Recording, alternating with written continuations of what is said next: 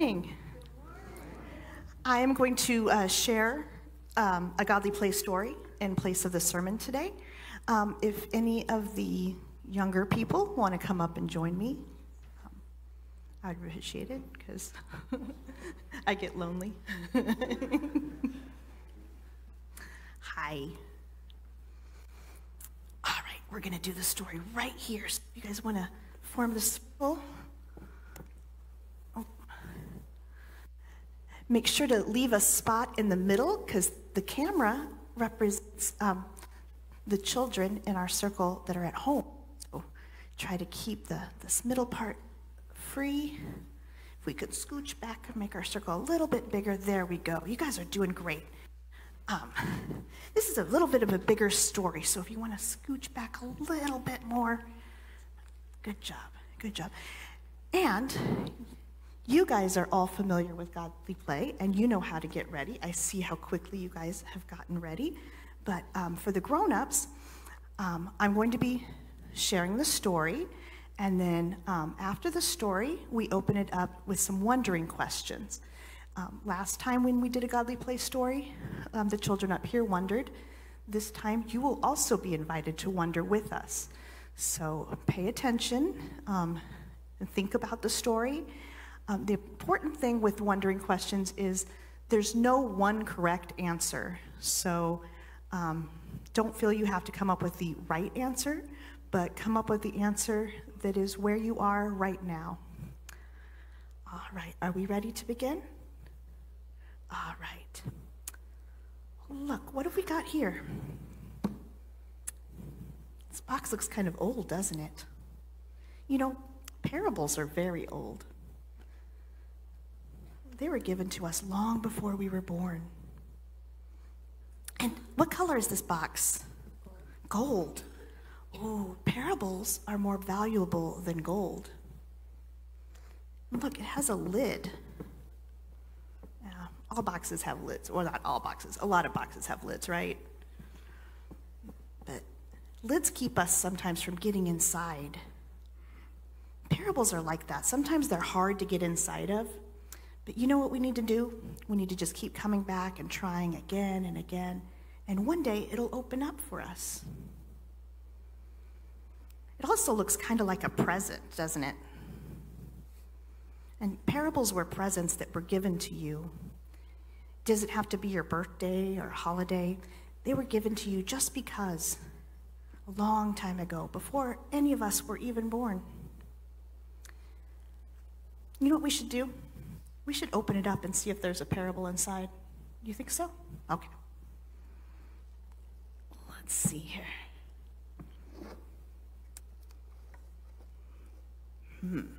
What is this? It is certainly yellow. Lots and lots of yellow there. Wonder what it could be. What do you think it is? Sand? Could be sand. What do you think it could be? The sun? Big and yellow like a sun? I wonder.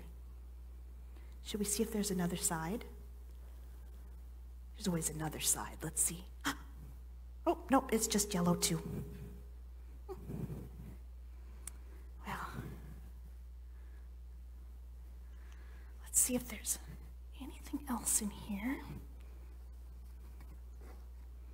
No, there's things to tell the story, but I guess we should begin. All right. There was once someone who said such wonderful things and did such amazing things that people followed him. And when they followed him, he talked about a kingdom. But it was not like the kingdom they lived in. It was not like any kingdom they had ever been to or that they knew about from anybody else. One time, when he was talking about the kingdom of heaven, they just had to ask him, "What is the kingdom of heaven like?" And he said, "The kingdom of heaven is like when a person plants the smallest of seeds, mustard seed, which is so small that if I on the tip of my finger, you wouldn't even be able to see it. And he plants it in the ground, and it begins to grow. It grows, it grows. The branches spread out. And it becomes a shrub as big as a tree.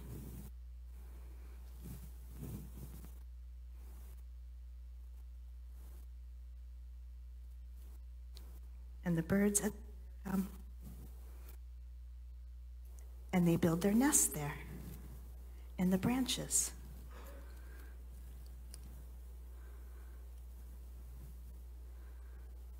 Do you want to put a nest and a bird on the tree? It's a good spot.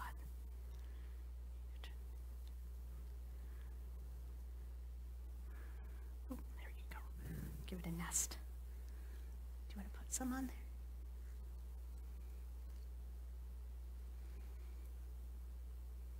You want to put a bird in the nest too?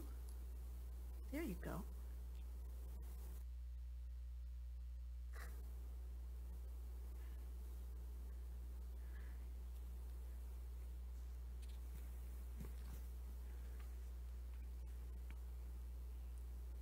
Do you want to put a bird in the nest too? Okay.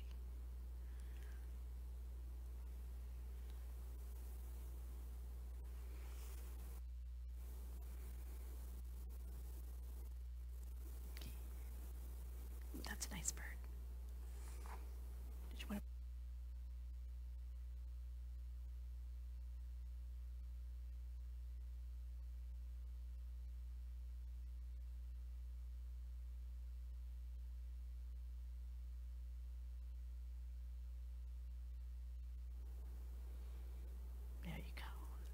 Put some more of the birds in the branches here.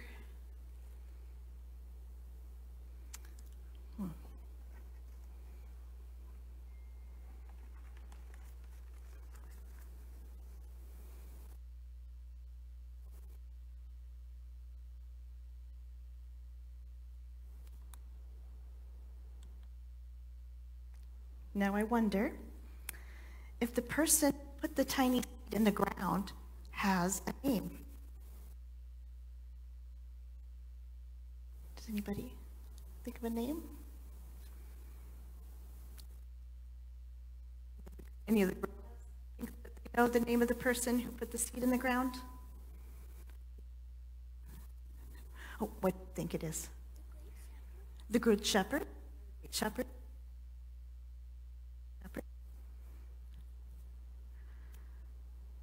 Oh, sorry. Yes. The Good Shepherd.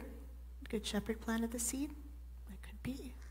We learn a lot about the Good Shepherd, don't we? Yeah. I wonder if that person was happy to see the birds coming.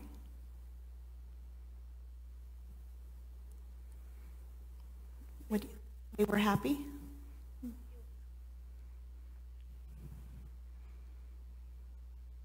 Yes.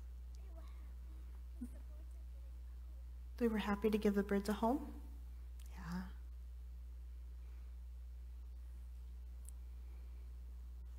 I wonder what they were doing while the shrub was growing. Yes. Probably just trying to find a home themselves? Okay. Any of the grown-ups have any? What would you do while your shrubs are growing?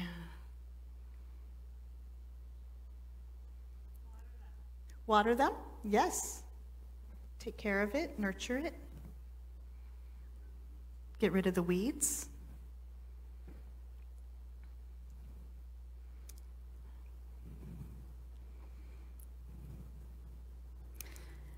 Now, here's an interesting one. I wonder if we could take this whole shrub and push it back into that tiny little seed. Can we put it all back? You can? You think so? You ever tried that? Take something and push it back into the seed? Yes.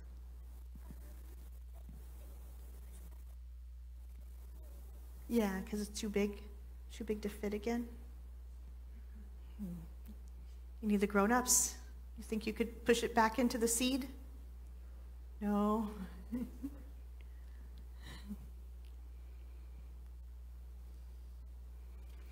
Now, I wonder if how the seed felt. Was the seed happy when it was growing so big?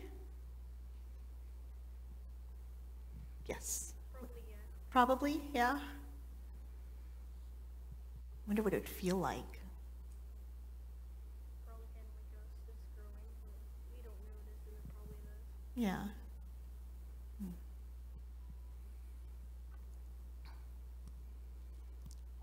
I wonder if these birds have names.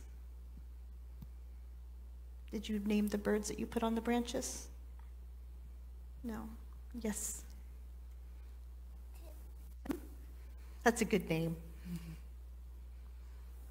Any other names? Yes. What was it? Blue? Blue. This one?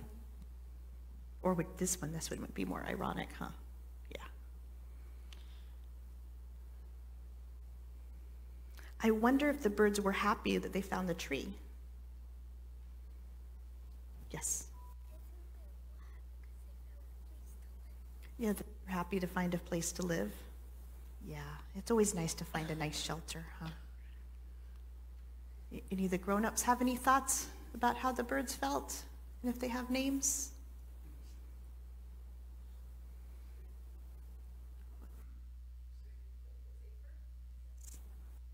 Safe.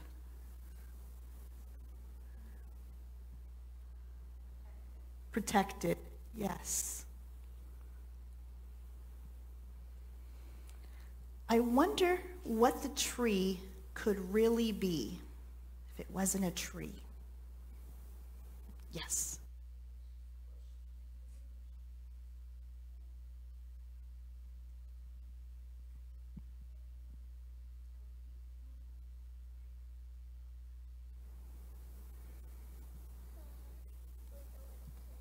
A plant or a weed, okay. Any grown-ups have any thoughts on what the tree could really be? What? Growing faith.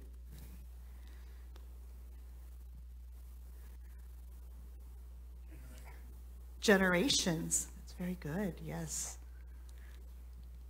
Generations means that, like maybe you could have like parents, and this is the grandparents, and this is the great-grandparents. So there could be generations of birds living in that bush now. When they have babies, the babies will come back and they'll nest in the tree, like that. Any other thoughts on what the tree could really be? A motel? A motel for birds. Sorry, my foot's falling asleep. I need to move it. Christian faith, yes, could be growing like Christian faith. I wonder if you have ever come close to a tree like this. No, you haven't? Have you come close to a tree like this? Oh, there's a tree by where you live that you go to and reminds you of this? No, you've never gotten up close to a tree like this? Okay. Have any of the grown-ups come close to a tree like this? Not in Arizona? Yes. Yeah, yes. In other places we have trees like this?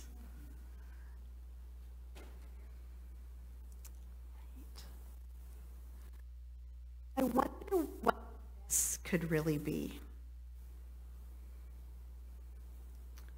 What could the nests be? Yes. Hair? Yes. Sometimes they make nests out of hair. Yes. Feathers, sticks, and leaves. Okay. Moss. Yeah. Lots of things contribute to the nest, huh? Yeah. Mud and sticks. Branches, which is pretty much sticks. Branches or sticks, okay. That the nest could really be. Any of the grown-ups want to give thoughts on what the nest?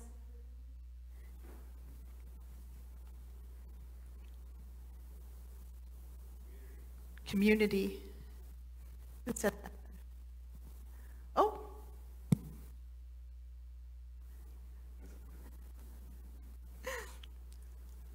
I need to stop come up with really good answers. I'm sorry. Okay. Yes. Community. Community? Okay. Yes. Oh, there's another hand up. A safe place. A safe place. Yes. The nest could. Yes. Yeah. Builds into all the life-giving things that they were made out of, huh? Yeah. Any other thoughts on what the nest could really be? Sanctuary.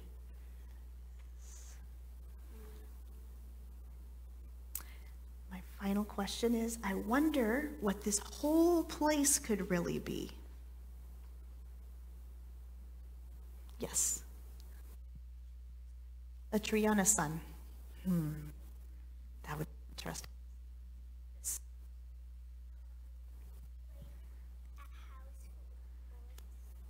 A house with a what? I'm sorry.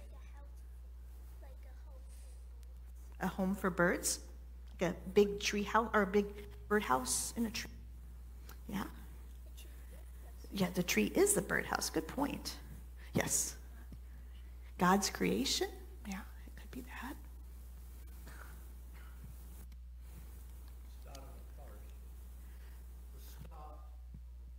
The start of a forest. All forests have to start somewhere with one. Any other ideas from the adults of what this whole place could really be? The church? Yes. Probably just in the middle of nowhere in the desert, like the yellow sand, just little trees somehow.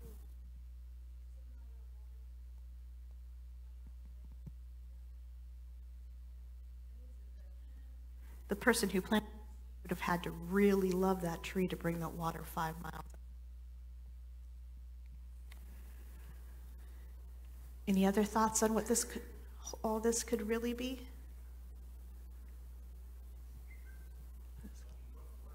A water hole? Yes. Yes. Growth? Yes.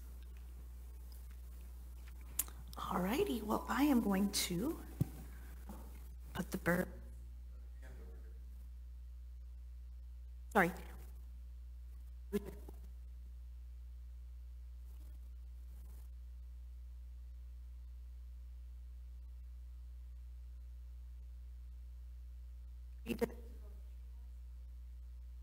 If you build a house there, would the birds still come?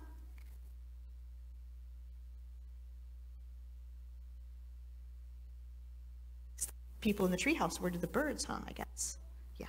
Would you be nice to the birds? Good. Okay, we're going to put the birds and the nests away. And put the mustard tree back.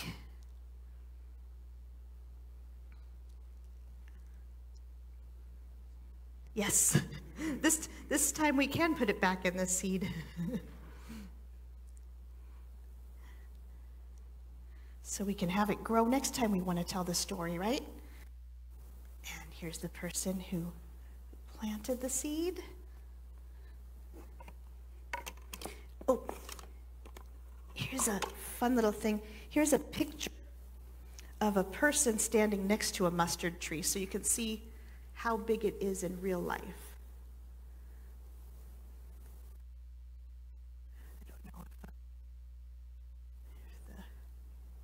can zoom in on that well enough so you can get a. And then the tree. Little seed, right? All right, and here is the mustard seed.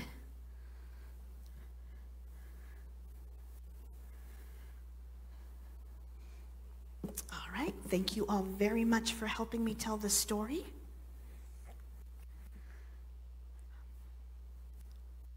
All right, should we go back to our seats and say the prayers now? Sounds good. All right, thank you.